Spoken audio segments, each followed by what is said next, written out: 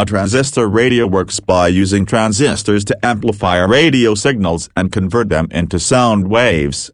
Transistors are semiconductor devices that can act as switches and amplifiers. The simplest transistor radio circuit uses a single transistor to amplify the radio signal. The transistor is connected to a tuning circuit, which selects the desired radio station. The transistor amplifies the selected radio signal and sends it to a speaker. More complex transistor radios use multiple transistors to perform different tasks, such as amplifying the radio signal, tuning to different stations, and converting the radio signal into sound waves. Here is a simplified overview of how a transistor radio works. The radio signal is received by the antenna. The antenna sends the radio signal to the tuning circuit. The tuning circuit selects the desired radio station. The selected radio signal is then sent to the amplifier.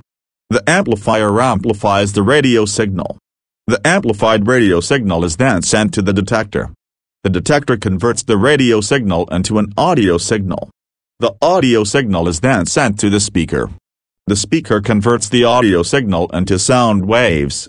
Transistor radios are much smaller, more efficient, and more reliable than vacuum tube radios. This is why they replaced vacuum tube radios as the dominant type of radio receiver in the 1960s.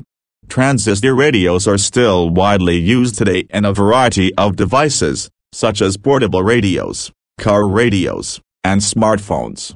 Here are some of the advantages of transistor radios over vacuum tube radios. Smaller size and weight. Greater efficiency. Longer lifespan. More reliable. More resistant to shock and vibration. Transistor radios are a key part of modern electronics, and they continue to be used in a wide variety of devices.